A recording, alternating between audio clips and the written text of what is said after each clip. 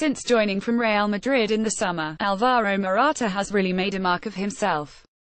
Arriving at Chelsea, the Spanish striker has managed to bag himself 6 goals in 6 games, including a recent hat-trick against Stoke City. Costing £60 million to join Chelsea did raise a few eyebrows in England as football fans questioned if Morata was capable of playing in the Premier League. He had already been a success in Spain for Real Madrid and in Italy for Juventus.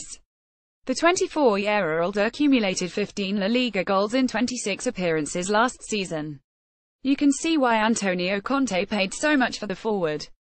So far, in the 8 games Morata has appeared, he has scored in 6 of them, totaling 9 goals. Not a bad tally, and with 6 Premier League goals already, you would expect him to produce a 20-goal season. At 6'2", Morata possesses a physicality that he can fully utilize up front for Chelsea, something that the Blues desperately needed as a replacement for the now departing Diego Costa. Able to finish, hold up the ball and win aerial battles, Alvaro Morata is the type of all-rounded centre-forward they need this season.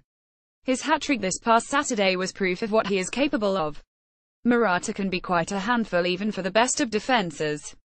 Not only has the forward proven this at club level but internationally as well. Morata has a great record playing for Spain. So far he has managed to score 12 goals in 22 appearances for the Spanish international side.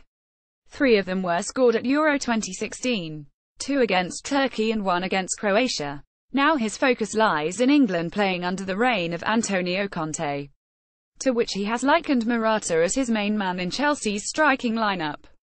He has been linking up well with his teammates thus far. Players such as Pedro, Willian, Hazard, Kante, Marcos Alonso.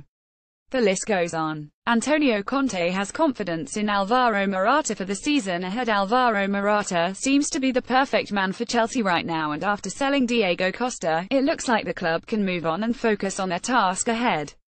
That is the Champions League. Up next, the Blues will be up against none other than Atletico Madrid, where surely Diego Costa will be watching in the stands at the newly built Estadio Wanda Metropolitano. Morata wasn't used for Chelsea's first Champions League game this season, all down to a squad rotation.